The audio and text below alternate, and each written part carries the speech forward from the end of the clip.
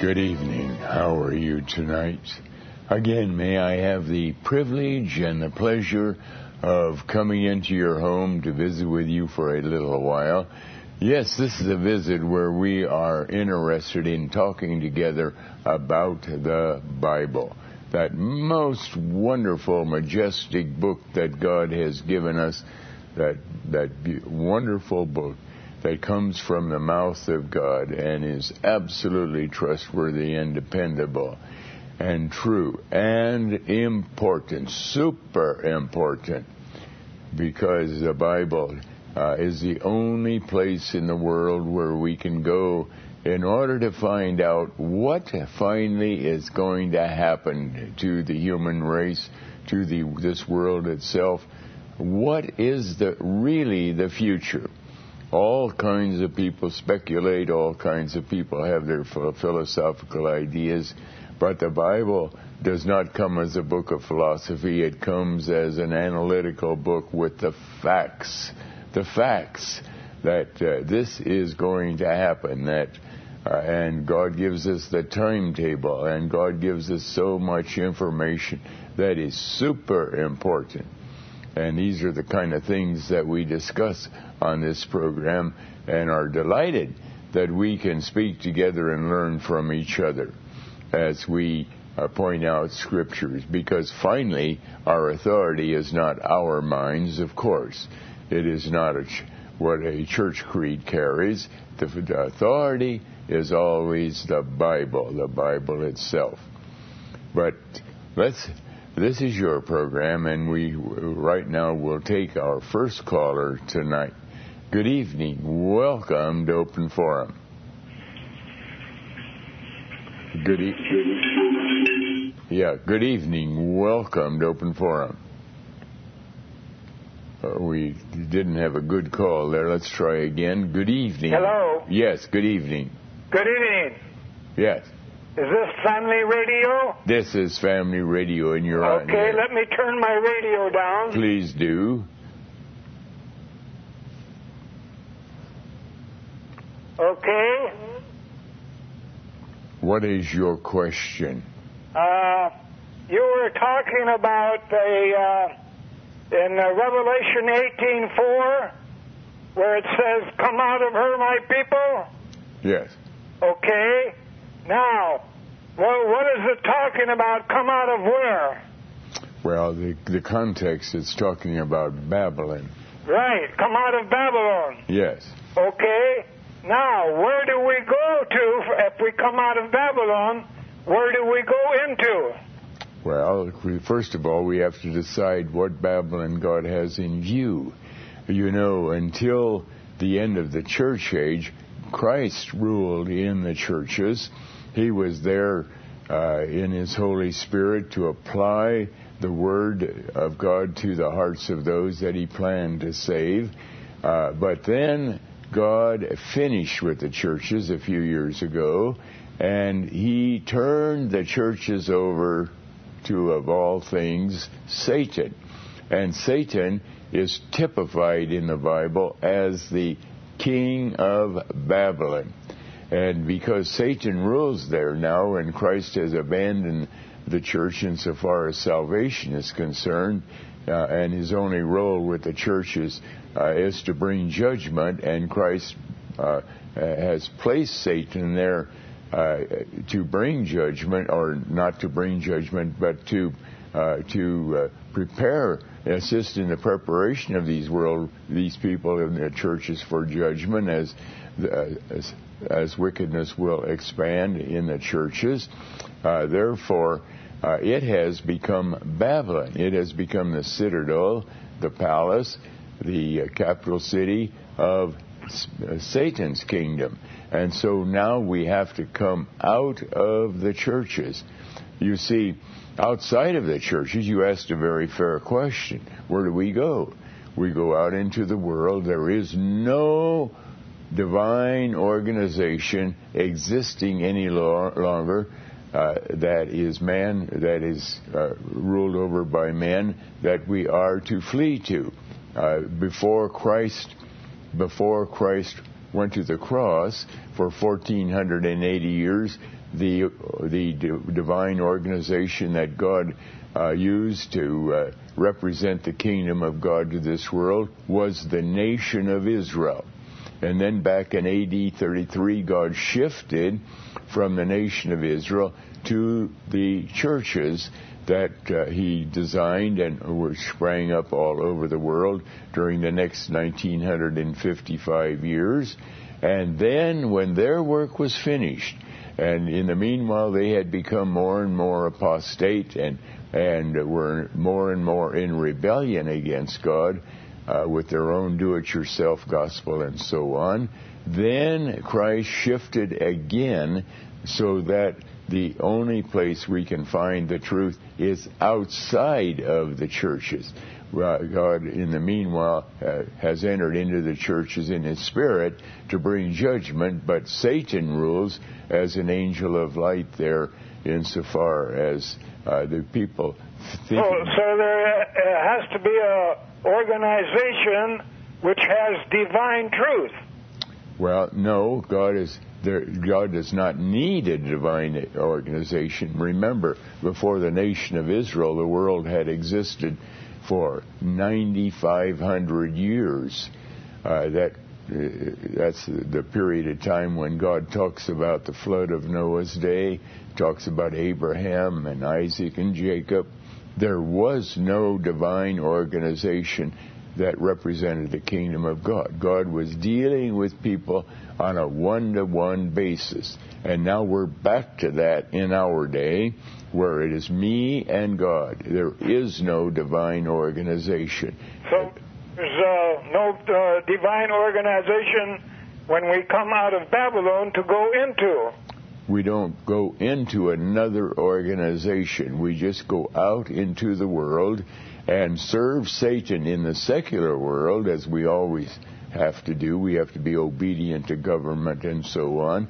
But we do not serve him spiritually out in the world. It's a little bit like, remember when Shadrach, Meshach, and Abednego and Daniel were taken out of Judah, out of Jerusalem. They became servants of King Nebuchadnezzar, king of Babylon, in their day. And they actually served him in a secular capacity, but they did not serve him spiritually. When he wanted them to do something spiritual to serve him, they said, no, we can't. And they were willing to be thrown into the lion's den or to be thrown into the furnace. And so as we serve Satan out in the world, because he also rules in the world, we serve him in a secular sense, like Daniel and Shadrach, Meshach, and Abednego, but not in a spiritual sense. Now, those in the churches, however, because the local congregations are a spiritual organization that God had created, they are now serving Satan in a spiritual sense, because that's the nature of the churches, that it was a spiritual entity. And that's why we have to come out of them, because we don't want to serve Satan at all in a spiritual sense. He is not our God. Christ is our God.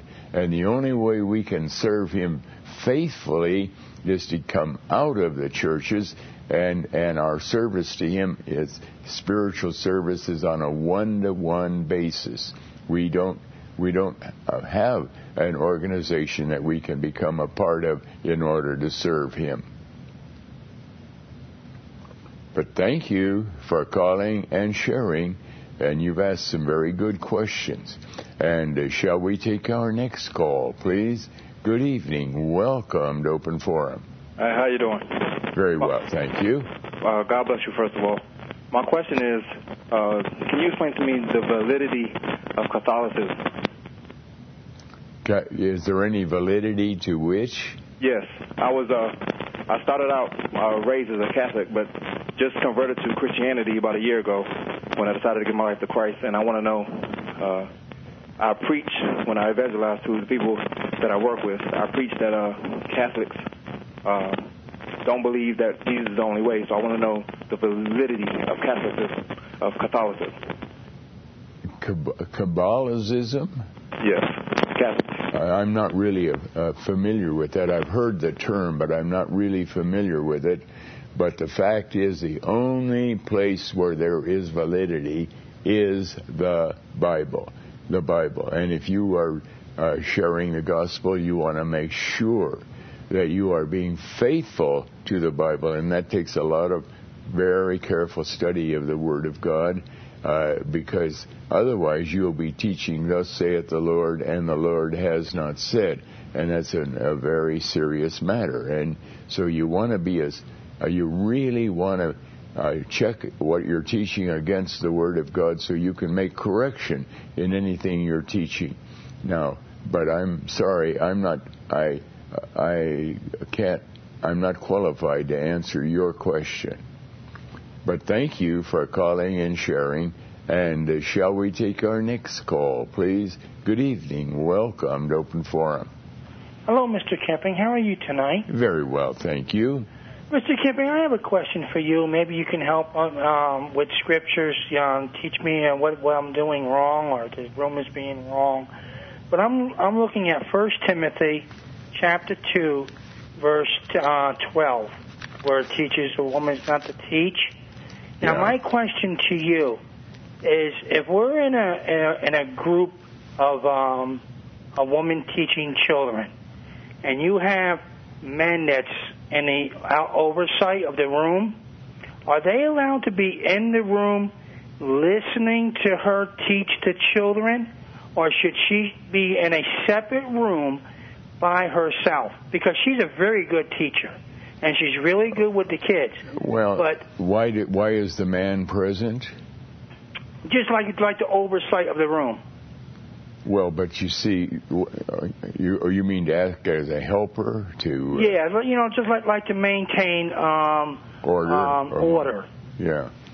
Well, I don't know how to answer that question really. The intent is that if he is there to be thinking he's going to be blessed by her teaching, then she should not be teaching. If he is simply there as a monitor to help maintain order and so on, that one individual, I can see that as a possibility. But if he is there in order to be instructed by her teaching, then I would think that would not be a very wise thing. Now, the whole question is, do we try to obey God's commands, but try to get as much leeway as possible, or do we try to obey God's commands and try to be as close to the truth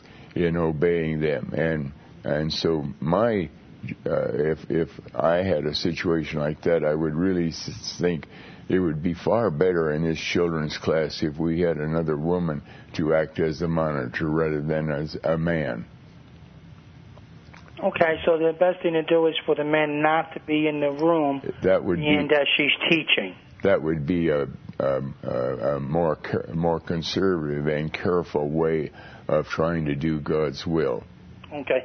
Would that also relate to being at the end of the church age time now that we're all commanded to come out of the churches, and being that we don't go to churches and we're fellowshipping on an internet, which is called Pal Talk? We have a bunch of people that come in with their children, and we have, what they call admins that maintains the room. And I'm having a conflict with this because I think that it's against the rules of the Lord. Well, for example, I follow 1 Timothy 2:12.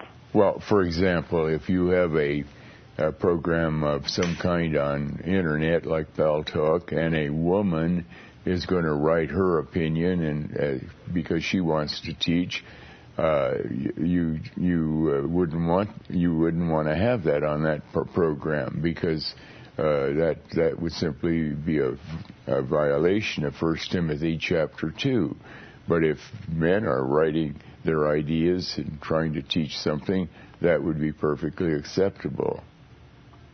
Okay. So then, if I just say, well, then if the men are going to stay in the room, then I'm going to not participate into the children's hour until she has her own room where she can teach the children. That's in like what I call a locked room. So men cannot come in and be under the hearing from a lady. And she's a good teacher.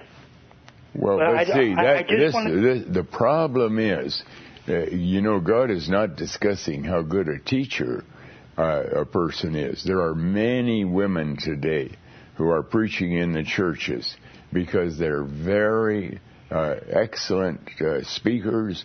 They are very charming. They've learned the creeds of their church and so on, and they really can put the man to shame because of their ability. But that's where the trap is. Are we going to decide how this is to be done, or are we going to listen to God? And the women, they have a blessing that no man can have. A woman might think that she's disenfranchised because she can't teach like a man or take on the role of bringing the gospel like a man. Although she does have a prophetic office, she can share the gospel, she can hand out tracts, she can speak to an individual about the gospel and so on. But when it comes to teaching a class, she should really humbly back away. Now, you see, Christ, on the other hand, designed women to be able to do something that no man can do, and that is to bear children. And that's a glorious and wonderful blessing that God has given women that no man can enjoy. No man can have that blessing however they would like to have it. And so we have to follow what God decides, not what we think we want. But thank you. Thank you, Mr. Kemp, and you have a very good evening. Thank you for calling and sharing. And shall we take our next call, please? Good evening. Welcome to Open Forum. Oh, good evening, Mr. Camping. I have a problem with Revelation 13:13 and 13:15. I don't understand how Satan can make fire come down from heaven, and I don't understand how he can give life. You're talking about Revelation 13. Yes, sir. Yeah, well, that is a very, very interesting passage. And unless we understood that Christ spoke in parables and he is the Word of God, everything in the Bible came from the mouth of God. And here God says in Revelation 13, he says, he's talking about Satan ruling in the churches. This is the whole context of the whole chapter of Revelation 13. And he deceiveth them that dwell on the earth by the means of those miracles which he had power to do in the sight of the beast, saying to them that dwell on the earth that they should make an image of the beast which had the wound of a sword and did live, and he had power to give life. Let me see. In verse 13, and he doeth great wonders, so that he maketh fire come down from heaven on the earth in the sight of men. Now, remember when Elijah was in a contest with the 450 prophets of Baal. You read about this in the closing chapters of 1 Kings. And at that time, those 450 prophets of Baal represented Satan's kingdom. And they represented Satan. And what was the context? The context was, who could call down fire from heaven? Correct. And, of course, the 450 prophets of Baal made an altar and tried all day long to call down fire from heaven and could not at all. And then Elijah, who serves the God of the Bible, prayed a simple prayer, and fire came down and destroyed the altar and even the stones under the altar and the dust of the earth and so on. Only God, because fire from heaven signifies judgment, and Satan, because he wants to be like God and the supreme evidence of being God is that you are in charge of judgment. So Satan desperately wants to prove that he can also judge. But something happened in Satan's experiences. When Jesus came out of the Garden of Gethsemane and he was addressed by the temple servants who were under the power of Satan, and Satan was present there in Judas. He had entered into Judas, and they asked Jesus, "Who are you?" And Jesus said, "I am." Now, when Elijah, earlier on, back in 2 Kings chapter 1, when the wicked king of Israel tried to have Elijah come to him, and Elijah wasn't about to obey him, then Elijah called down fire from heaven, and the captain and 50 men came to take him, and they were destroyed. And here Christ, who is greater than Elijah, and Satan has come here to bind him, because Satan wants him killed. And Christ is not, while he's going to allow himself to be bound, he is not going to obey Satan at all. And so when he said, "I am," he does exactly what Elijah did. He couldn't call down fire from heaven, because he had to be bound. He had to go to the cross. And so he couldn't call down fire from heaven. But he did something as a substitute. When they said, "Are you Jesus?" he said, "I am," and they all stepped backward and fell to the ground. Well, now Satan witnessed this. So, and he correctly got the conclusion that to fall to the ground, backward to the ground, is equivalent to becoming destroyed by fire from heaven. So that's what is exactly happening in many, many churches today. There are those who are representing Satan. They think they're serving Christ, of course, but Christ comes as an angel of light, and his ministers as ministers of righteousness. They're really serving Satan, and they are able to cause people to fall backward to the ground in a supernatural way. And they even call that being slain in the Spirit.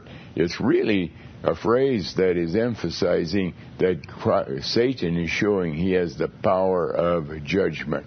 But in other words, this is the way that particular statement of Revelation 13 is being carried out in our day, all over the world.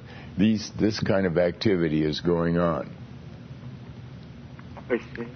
Thank you for calling. Mr. Camping, the same thing goes with having power to give life unto the beast. Well, he gives life in the sense that he's able to do these miracles, like calling down, that is causing people to fall backward, or to get visions, or hear messages from Satan looking like he is Christ in a vision, and so on. In other words, Satan appears like an angel of light. Now, an angel of light came to give life, and so it's all shaped up so that it looks like it really is bringing life, although ultimately it is bringing death, because sin always brings death. Thank you. Thank you for calling and sharing. And shall we take our next call, please? Good evening. Welcome to Open Forum. Yes. Hi, how are you? I'd like to ask about the tithe and offerings. Since you say that's the end of a church, age, I'm sending for the book. I'd like to find out, what do you do about tithe and offering? About offerings? Yeah, tithes and offerings. Tithes and offerings. Because you can't do it in the church anymore. Yeah, well, but you see, why were you bringing tithes and offering to the local congregation? The task of the local congregation, this is what the Bible calls for, but that doesn't mean that they followed the rules of the Bible. But the task of the church is to evangelize the world. They were made caretakers of the Bible, and they were to send that message out into the world. And so as people brought in their tithes and offerings to the church, most of it should have been used to send out the gospel into the world. Unfortunately, a lot of it is used for a lot of other reasons, but that's only, again, because of the rebellion against God's laws.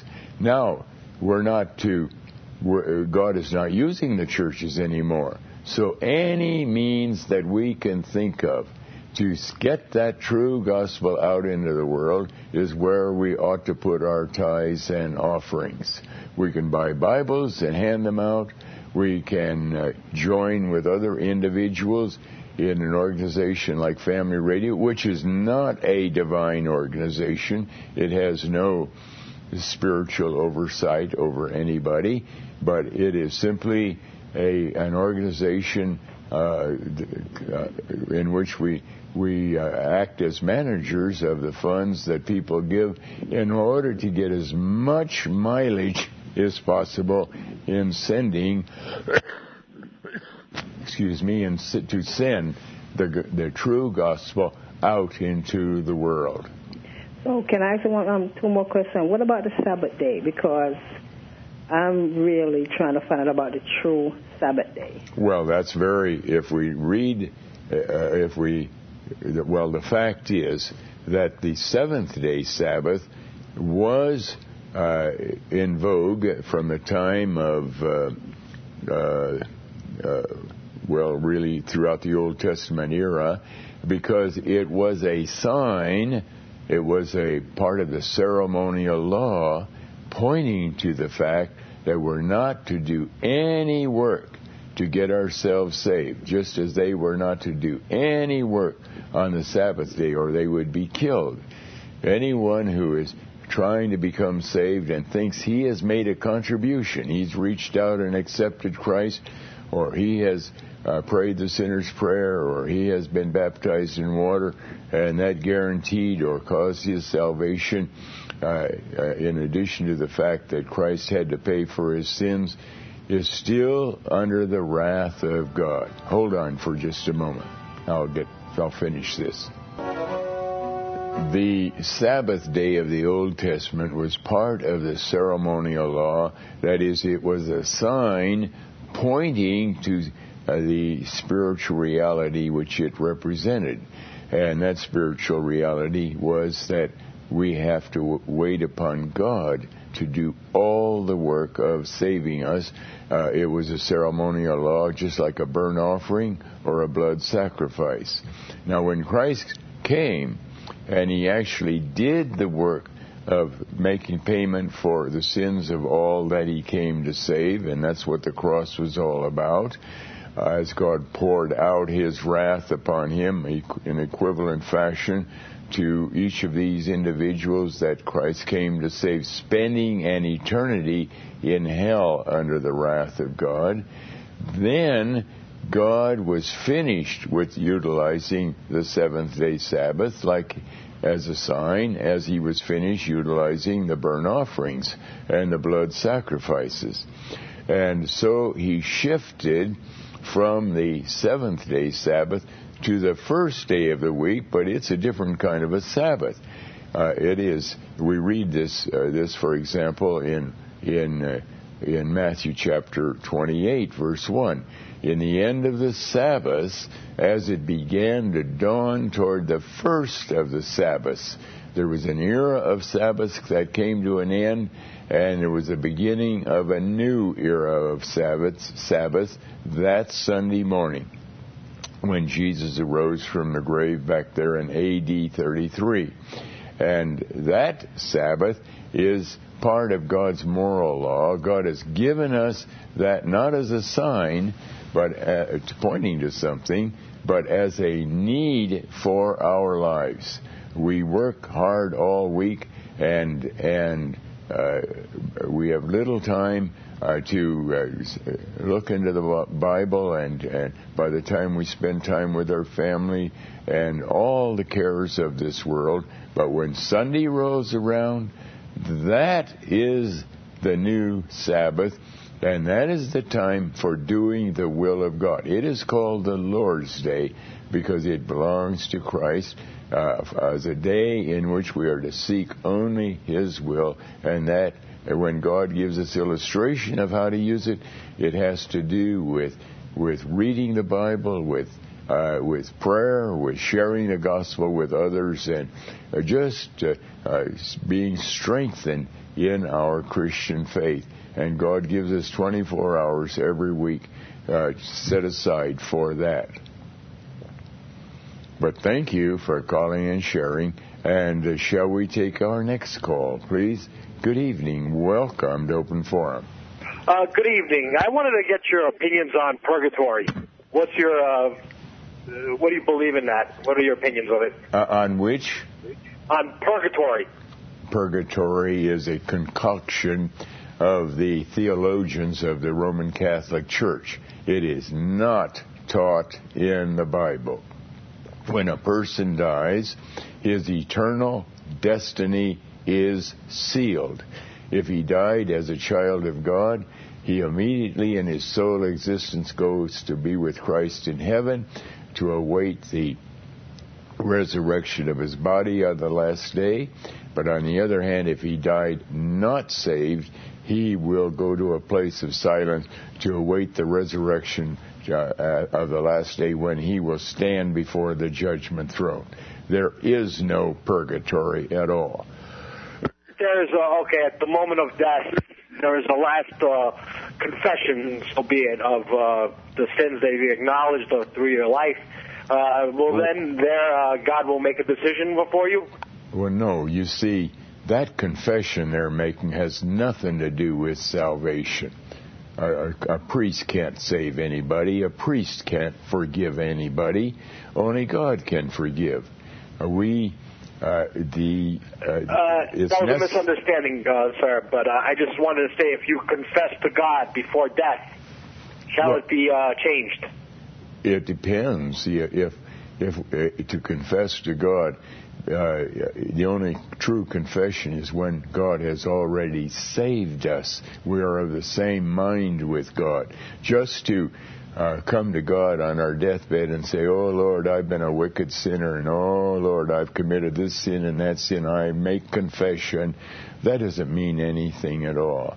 The fact is that God has to do all the work of saving us, and it's up to Him whether He wants to save us or not. Now, God does teach us that we are to strive, we are to be diligent in seeking that salvation, but we're never to seek it thinking that I can somehow work my way into heaven. We are still entirely dependent on the mercy of God. But thank you for calling and sharing. And that's why, right today, we are not telling people, now make sure you confess your sins before you die. We're telling people, make sure that you are saved. And God saves through His Word. And so read the Bible and try to be as obedient as you can and pray to God for His mercy. Maybe God may have mercy on you too. You won't know until you become saved, because God will only save those who are the elect of God. But He does command us to seek that salvation with great diligence and but not with the idea that something as we seek, that we can somehow merit salvation or do something that will cause us to become saved. Thank you for calling and sharing. And shall we take our next call, please? Good evening. Welcome to Open Forum. Hello? Yes. Yes. Harold, could you read Deuteronomy 18, 21, and 22? Deuteronomy 18, verses 21 and 22. There we read, And if thou say in thine heart, how shall we know the word which the Lord hath not spoken? When a prophet speaketh in the name of the Lord, if the thing follow not, nor come to pass, that is the thing which the Lord hath not spoken. But the prophet hath spoken it presumptuously, thou shalt not be afraid of him. Now you see why God gave that law. Before the Bible was completed, there was a period of 1,500 years when there were prophets. Some of them were true prophets, some were false prophets. And the true prophets would faithfully declare what God had already written up to their time, and also occasionally God would give them additional information that they were to declare to the people. And they were true prophets. But alongside of them, there were false prophets who also taught many of the things that had already been written down and claimed that they had received a message from God, a direct message from God, that thus and so this would happen or that would happen. And the people, how could they tell who was the true prophet? And the only way they could tell is to wait to see if that prophecy did come true. And so it was a very difficult situation for the people of that day. But in our day, God has given us a much more easy way to determine a true prophet from a false prophet. A true prophet recognizes that the Bible alone and in its entirety is the divine word. And if they're going to prophesy or declare the word of God, they know that their only source of truth is the Bible. And not only is it the Bible, but they're going to follow the rules of the Bible, that we have to compare Scripture with Scripture so that we will be as accurate as possible in what we are teaching from the Word of God. On the other hand, here comes someone who is very charming, very with a high theological reputation, and who has a great following, and he declares, I received a message this week from God, and it was a wonderful message that I want to share with you. Instantly, we know that is a false prophet, because he is coming with a message that God could not have given him, because God will not violate his rule of Revelation 22 verse 18 that we're not to add to the words of the prophecy of this book. And so we can immediately separate the false prophets from the true. More than that, you might even have a prophet who is only declaring he's only bringing the gospel from the Bible, but actually he's not reading the whole Bible. He's only bringing his church creeds. And there's many parts of the Bible that he doesn't want to teach, or he doesn't think he has to teach. And then the question is he a true prophet or a false prophet? Well, he's guilty of verse 19 of Deuteronomy 28, where God says we're not to add, or we're not to take away anything from the Word of God. In other words, the whole Bible is the Word of God. All Scripture is given by inspiration of God, the Bible says, and is profitable for doctrine, for reproof, for correction and training in righteousness. And so, again, we can tell whether he's a true or false prophet by how he looks at the Bible, and how much of the Bible does he really want to teach, and how careful is he in searching through the Bible to make sure he has truth. And if he finds out he's not being as correct as possible, that he doesn't hesitate to indicate, I was wrong about this, and I want to be more correct in sending out the truth. When the end of the world didn't come in 1994, wasn't it proven that you're a false prophet? No, not at all, because I was, like any person, I was simply teaching what I understood from the Word of God. And even at that time, I was very careful to say, now, this is what it looks like at this time. I put a question mark after 1994, and I said, we may have missed something.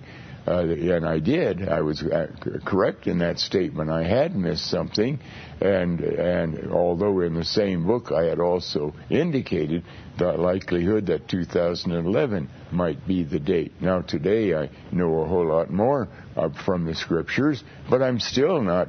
I still could say something that is in error and have to make correction. But that's what every true prophet will do. They'll continue to search the Bible and make correction so that as time goes on, they become more and more faithful to the Word of God. I have one more question. Luke 21, verse 8. Luke 21, verse 8. Let's look at that. In Luke 21, verse 8,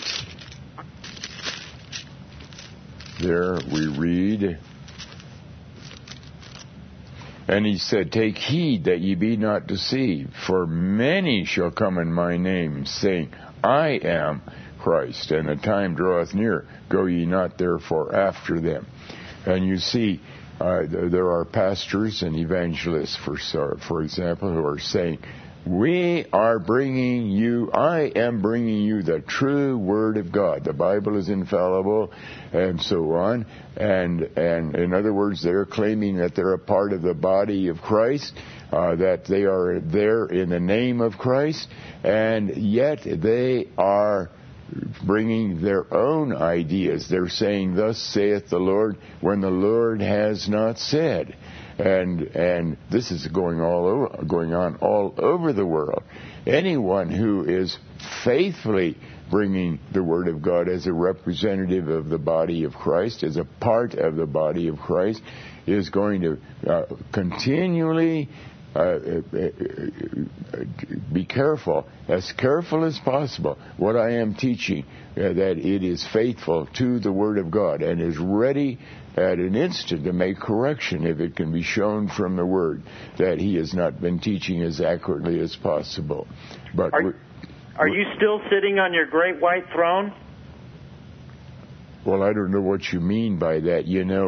A true teacher is not sitting on a great white throne. He is a humble servant of the Lord, just trying to be as faithful as possible to the Word of God. Now, I know that a lot of people are very disturbed by what I teach, and they slander and they vilify and they do whatever to engage in character assassination.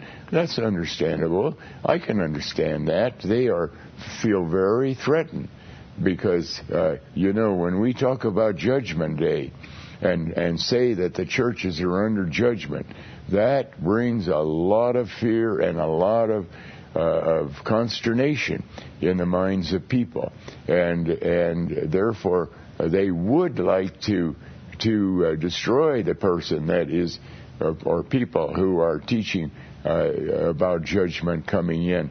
But that is those who are faithful teachers of the Bible have no option. We have to teach the whole counsel of God, even though it brings out enmity in others and slanderous statements and vilifying and so on. We still have to be faithful. We can't consider our own skin at all. But thank you for calling and sharing. And shall we take our next call, please? Good evening. Welcome to Open Forum. Hello, Mr. Camping. I'm looking at 1 Samuel chapter 3. 1 Samuel chapter 3, yes. In particular, I'm looking at verse 18. Verse 18. And there we read, and Samuel told him, God has Eli. Eli was the high priest in the temple that was the tabernacle that was in Shiloh. That was before the temple was built in Jerusalem, and he was not very faithful to God, and so God raised up a child named Samuel. And at a very early age, Samuel was still a youngster, God began to give Samuel messages directly from God, which did not come to Eli. And so God has given a message to Samuel that was a very, very difficult message for Samuel to tell Eli. So we read, but after God spoke to Samuel, Eli called Samuel in verse 16 and said, Samuel, my son. And he answered, Here am I. And he said, What is the thing that the Lord has said unto thee? I pray thee, hide it not from me. God so do to thee, and more also, if thou hide anything from me of all the things that he said unto thee. And Samuel told him everything, and hid nothing from him. And he said, that is Eli said, It is the Lord. Let him do what seemeth him good. Now, what did God tell Samuel? And the message was terrible. In verse 11, and the Lord said to Samuel, Behold, I will do a thing in Israel at which both the ears of everyone that heareth it shall tingle. In that day I will perform against Eli all things which I have spoken concerning his house. When I begin, I will also make an end. For I have told him that I will judge his house forever for the iniquity which he knoweth, because his sons made themselves vile, and he restrained them not. And therefore I have sworn unto the house of Eli that the iniquity of Eli's house shall not be purged with sacrifice nor offering forever. Horrible, horrible statement of judgment against the high priest Eli and his sons who were also priests. And of course, Samuel did not want to give that to Eli, but Eli said, No, you have to tell me. And then Eli at least had the grace to say, well, whatever God declares, so be it. But thank you for calling and sharing. And shall we take our next call, please? Good evening. Welcome to Open Forum. Oh, thank you so much. I wanted to ask about why do you think God created Satan and created sin? He did. I will take my answer off the air. Why did God create, in your unique opinion, in your interpretation? Well, no, the Bible is very clear that God created everything very good. God did not create sin. God did not create Satan. God created everything very good. But God has law, and He established the law that in this very perfect creation, that if anybody rebelled against the law of God, that would be sin. Now, God did not cause anybody to rebel. Mankind rebelled out of his own heart. How he did that, that's a mystery to us. God does not disclose that to us, but mankind did. How it could be that many of the angels rebelled against God, headed up by Lucifer, who is also called Satan, that again is a mystery. But they were not created to sin.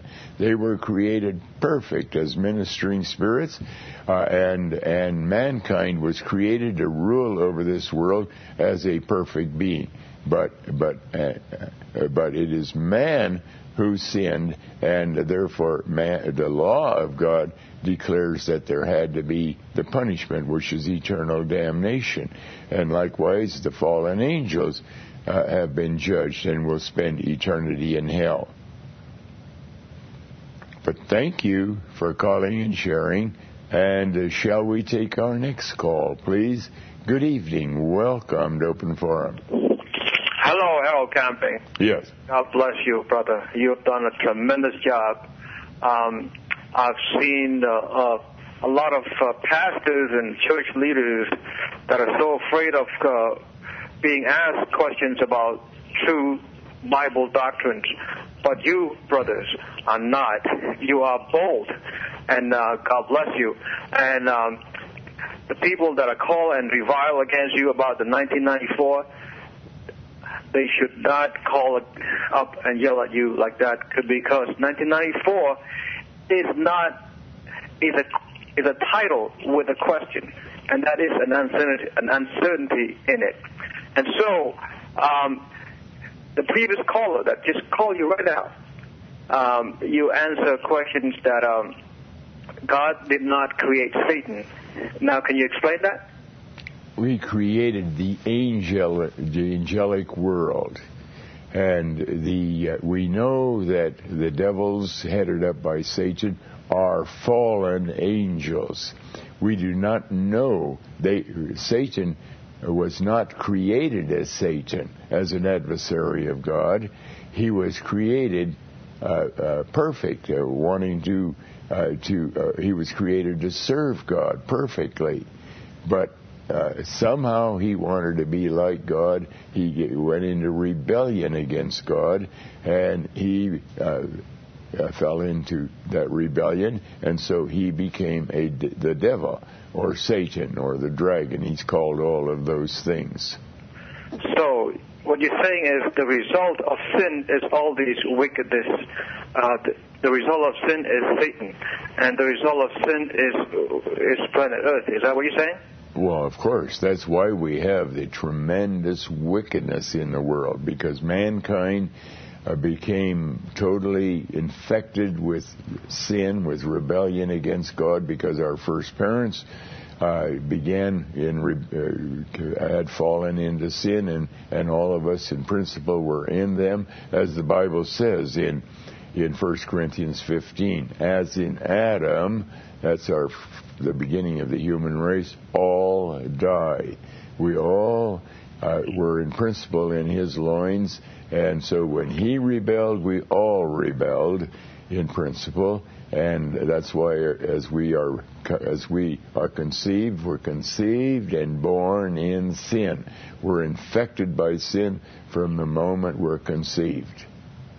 If God created the result, the consequences of sin, does that sound like God ultimately know that sin is there? And I mean, if He already know that sin is there, doesn't it sound like God created sin so that we somehow fall into it also? Well, now you have to remember that God is God. He knows the end from the beginning, and God.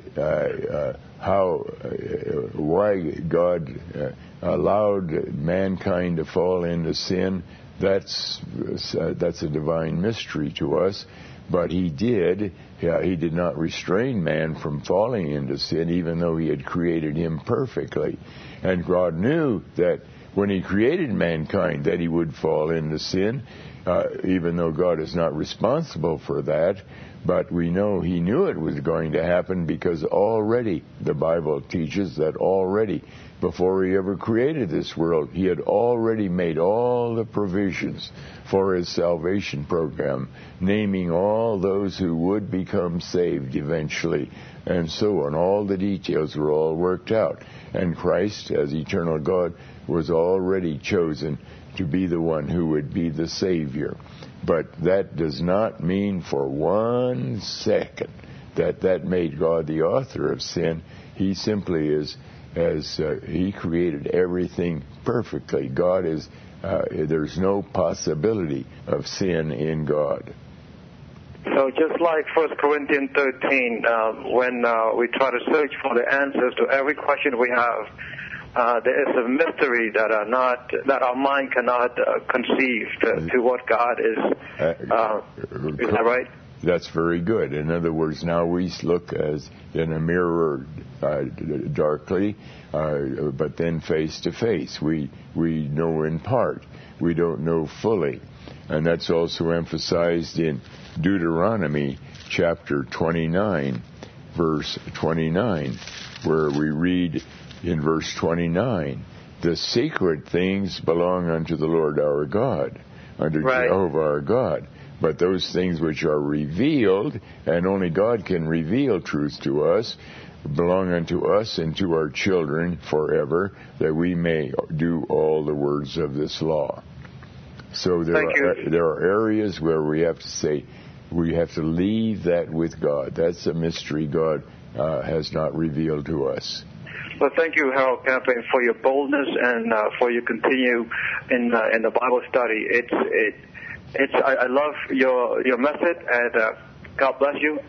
Thank you for calling and sharing. And shall we take our next call, please? Good evening. Welcome to Open Forum. Good night, Brother Camping. Yes. Ezekiel 9, the whole chapter, and the beginning of... Ezekiel 9. Yeah, that is one of the most terrible chapters in the Bible, although there are a lot of terrible chapters in the Bible. But, wait a minute. Ezekiel 9. Yes, where he is named 7 individuals, one of whom has an inkhorn, and the other 6 have... hold on just a moment. We must remember the principle that Christ spoke in parables. A parable is an earthly story with a heavenly meaning. And Christ is the Word of God, and so all through the Bible we find his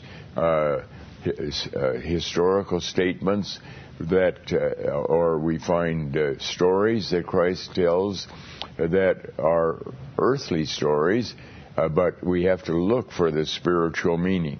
Now, here in Ezekiel 9, God is talking here about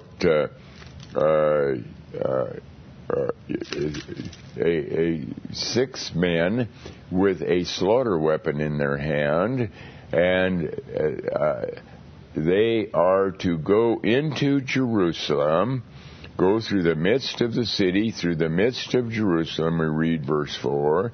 And first of all, the man with the inkhorn and the pen was to set a mark upon the foreheads of the men that sigh and that cry for all the abominations that be done in the midst thereof. That is, those who are the true believers are not to be included in the Holocaust that is about to follow.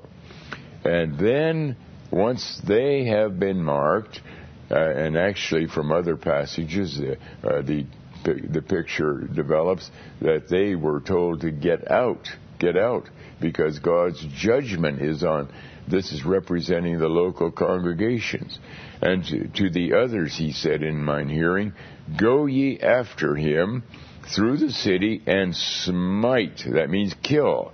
Let not your eyes spare, neither have ye pity. Slay utterly old and young, both maids and little children and women, but come not near any man upon whom is the mark, and begin at my sanctuary. My, what a horrible situation. Now, you see, remember when God brought his judgment against Sodom and Gomorrah and Admah and Zeboam, those 4 cities? The men, the women, the children, every human being left in those cities, the only ones who escaped were Lot and his 2 daughters. All the others were killed with no mercy. Fire and brimstone came down and killed them. When the flood came upon the world in Noah's day, thousands of years earlier, except for the 8 people, Noah and his 3 sons and their respective wives who were in the ark, everyone else, men, women, children, babies in the womb, all mercilessly destroyed. Now, this is God's judgment upon sin. As long as God, as long as the gospel has been going out, God has warned that if we do not come to become a child of God, we are going to end up under the judgment of God. And he has warned the churches that judgment would begin there. And so those who are in the churches are in an environment right now where God is judging. Now, we don't see people lying in the streets being brought out of the church dead. No, it's a spiritual judgment. They are being prepared for their turn at the tribunal of God's judgment throne, where they will be found guilty and then be cast into hell forevermore. And except that there is still the day of salvation, but there's no possibility of salvation going on in the churches under their supervision, because God indicates He has left the churches. He's only there in His Spirit to in connection with His judgment program. But insofar as salvation is concerned, it is outside of the churches, out in the cruel, cold world. That is where God is saving a great multitude of people which no man can number. And that's where you want to be if you have an interest in becoming a child of God. But thank you for calling and sharing. And shall we take our next call, please? Good evening. Welcome to Open Forum. Hi, Harold. How's it going? Very well, thank you. Yeah, I just have a question, and I understand that nowadays this is a moot point, but I am very curious, and it's church age and the Old Testament era. As you have been teaching, the Old Testament shows us types of how things are in the New Testament, and you have said in the past that we were commanded to get together during the New Testament era until 1988 in churches on the Sabbath day. However, in the Old Testament, the people only got together on very few occasions throughout the year, and I just want you to prove to me with the Bible that we actually had to go to church weekly, because I'm not really seeing that as I go through the New Testament. It seems more like it's kind of like the Lord's table, in that there was no timetable, that it's just maybe the church was just there for occasional guidance or something of that nature.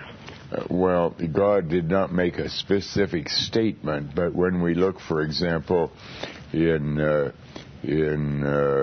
Acts 13, verse 43, now when the congregation was broke up, many of the Jews and religious proselytes followed Paul and Barnabas, who, speaking of them, persuaded them to continue in the grace of God. And the next Sabbath, that is the between Sabbath, which was the Sunday Sabbath, a day came almost the whole city together to hear the word of God. And you see, the everything in the book of Acts indicated that each Sabbath day there was a getting together of the congregation, and God established the seventh day, the first day Sabbath, as a time of religious activity, of doing God's will. And the fact is that He instructs people to become a part of a local congregation. God talks about being under the supervision of those who have spiritual oversight over us. He talks about those who their role of what their role is, and so on. The whole sense of the book of Acts is that on a weekly basis the church was to come together. And so while someone can argue, well, I can't find a specific statement that actually says I've got to go to church every Sunday, the fact is the sense of all of the book of Acts is, yes, the Sabbath day was a day for worship. Right. Well, you said we had to be under the authority of these people, and understand there are plenty of rules that guide the people that had oversight of the congregation. But I mean, it seems as though it was more like it was just oversight. It wasn't a.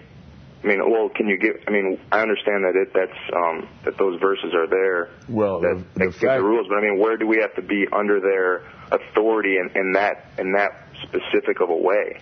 Well, of course, like you say, this is all moot now. It doesn't mean any. But for example, in 1 Timothy 5. Rebuke not an elder, but entreat him as a father. We read in 1 Peter, and I'm just speaking from memory here now, but in 1 Peter we read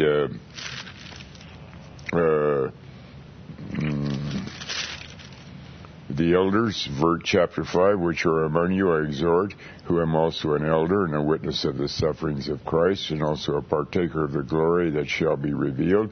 Feed the flock of God, which is among you, taking the oversight thereof, not by constraint, but willingly, not for filthy lucre, that is, not to make money, but of a ready mind, and neither as being lords over God's heritage, but being examples to the flock.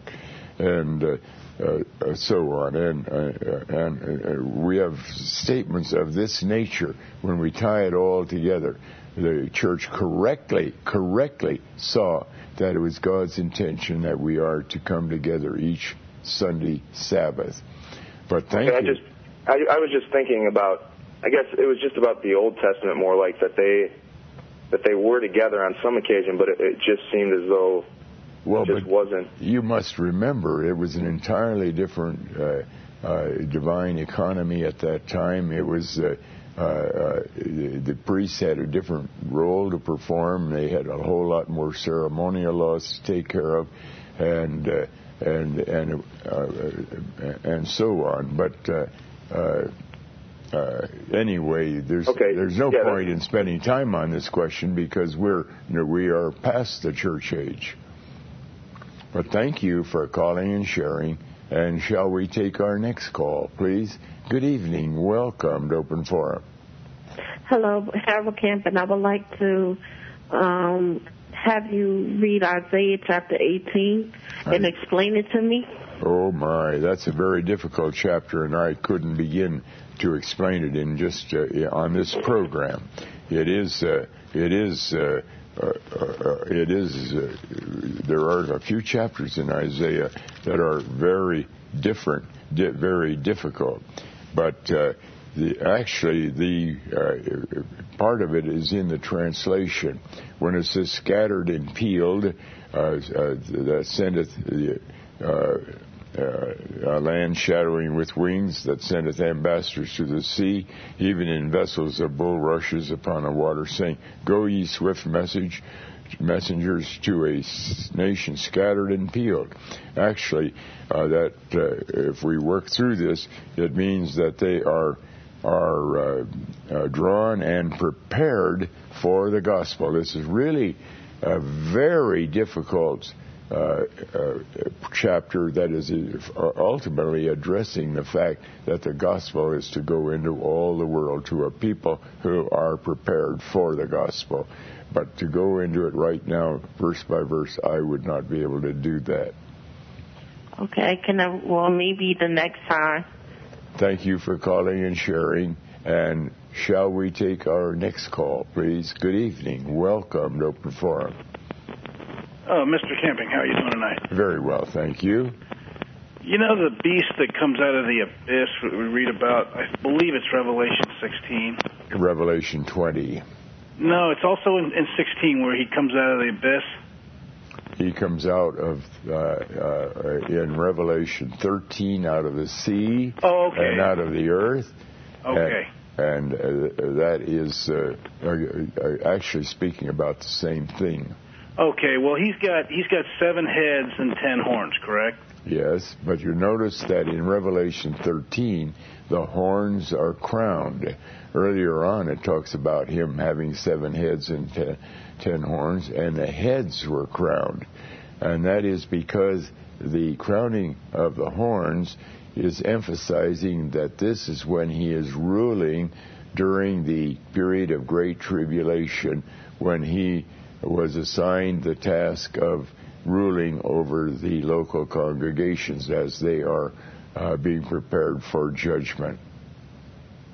The question is this. I believe it's Revelation 17 where God talks about 5 of the heads have fallen.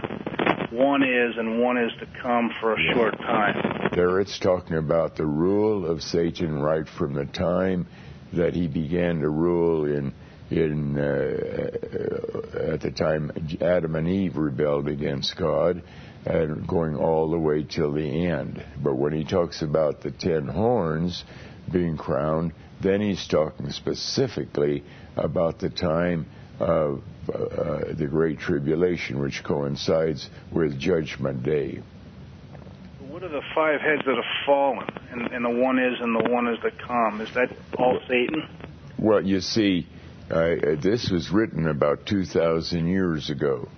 And if we divide the 13,000 years of history into 7 pieces, each piece is almost 2,000 years. And at the time this is written, it was in this time of the rule of Satan with the 6th head. It was in the 6th period of almost 2,000 years, or right near the end of that, and there was one more period of about 2,000 years that had to be followed. In other words, as near as we can tell, that is referring to the fact that Satan's rule has been going on for a long time and is slowly on getting to the end. See. And then just one comment. With all the information from the biblical timeline leading to our day as most likely being the end of time, playing the devil's advocate here, and excuse the pun, but let's say we make it to 2012, which I can't see how we can, but let's say we make it to 2012. Then what? How can the Bible then be trusted after all this information? Well, now, you see, that is the whole question. Do we trust the Bible? But we have to remember, as we continue to search the Bible, we fine-tune. I find in my own life, as I talk about the nature of salvation or any doctrine of the Bible, I will make minor corrections as I learn more and more from the Bible. Back 12, 14 years ago, I indicated the high likelihood that 1994 could be the end of the world, but I at that time was quite sure that there was a good possibility there might be other information that had to be offered. 1994 is still an exceedingly important year in God's timetable for the end of the world. A very, very important year. But it is not the end of the world. Now, at this present writing, or present revelation that God has given us, everything points to the likelihood of 2011. But that's 5 years away. And in the meanwhile, not only I, but thousands of others are continuing to search the Bible and search the Bible. And in time, if we are in error someplace, we can make a correction.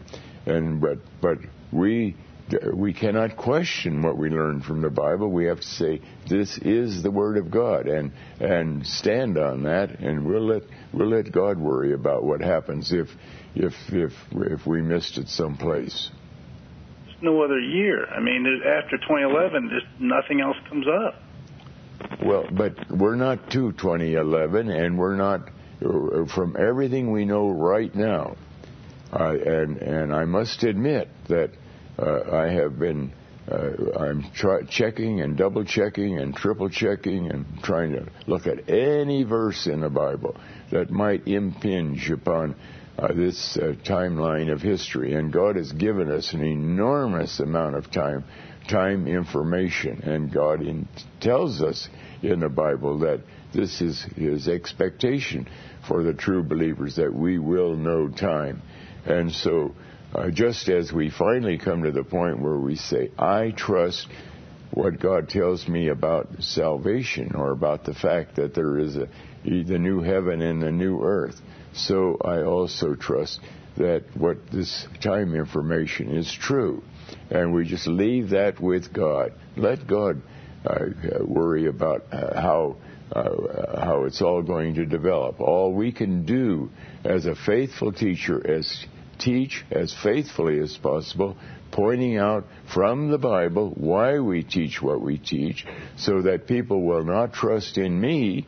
They will have to trust the Bible alone and make their own decision finally. You don't think it hurts the trustworthiness of the Bible if 2011 isn't the year? Well, excuse me, I don't even think about if it isn't the year. All I know is that God has given us what we know to the present, and yet we continually search the Bible in case we miss something.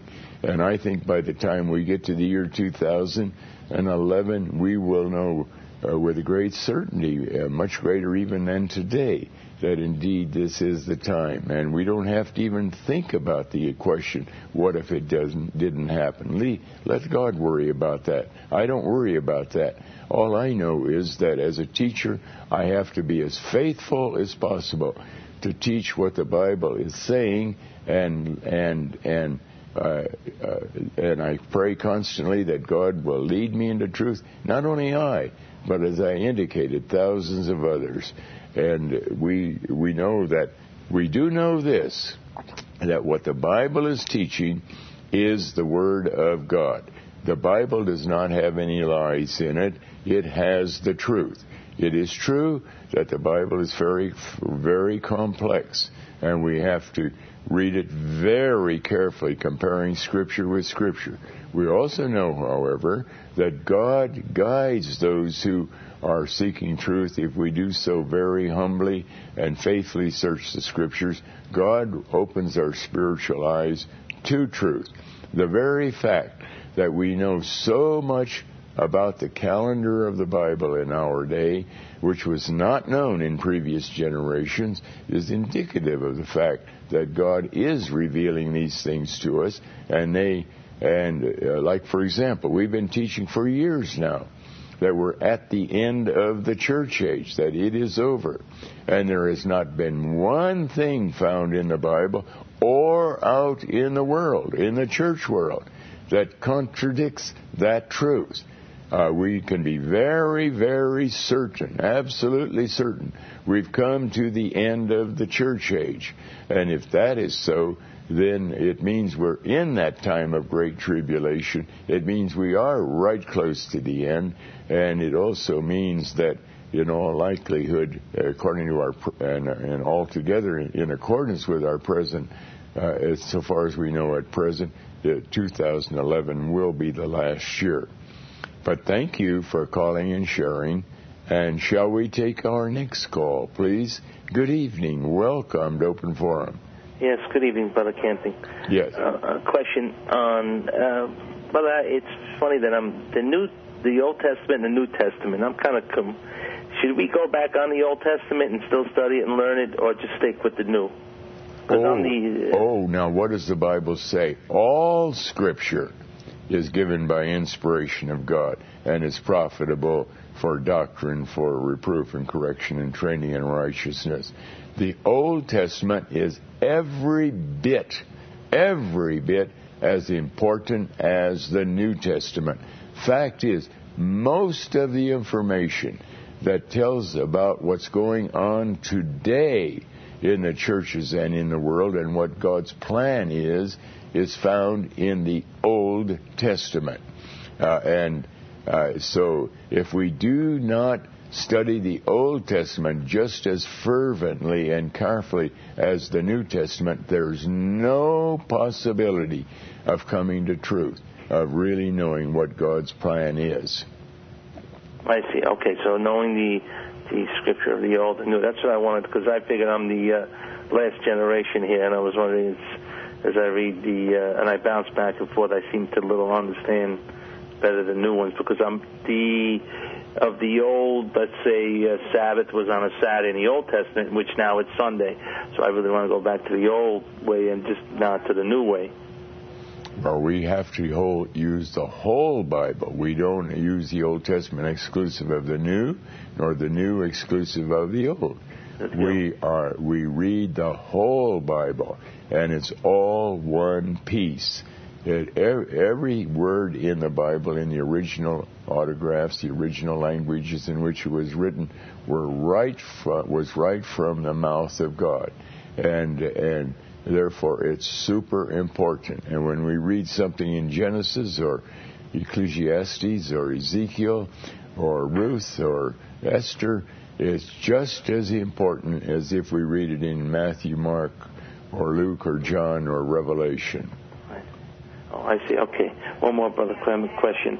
Brother Campion, so it's figuring that the church ages are over, and I know you have spoken about it plenty of time in understanding. When you say Christ spoke in parables, I'm kind of lost. Not in our language, but I guess it was a different type of language? No. When he spoke in parables, it means he used earthly language. He gives historical facts. Everything in the Bible is absolutely true. Every historical fact is absolutely true because it came from the mouth of God. And we can trust the Bible implicitly. But the message of the Bible was not simply to give us some historical facts. It is the big message is the spiritual message of salvation and of all the things that enter into that, God's salvation program, His judgment program, and so on.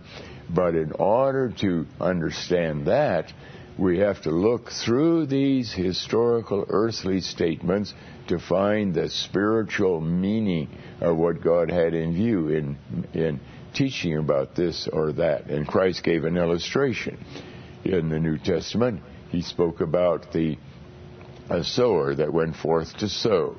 Here he is simply telling a story rather than speaking of a piece of history, but it's the same difference. A sower went forth to sow, and the seed fell on different kinds of soil, and therefore there were different yields from that seed. And then Christ explained, the sower is the one who brings the Word of God. The seed is the Word of God. The fields is the world. The different kinds of soil in which the seed fell are the hearts of men. And the fruit that came forth has to do with the number of those who did become saved because of the Word of God. And so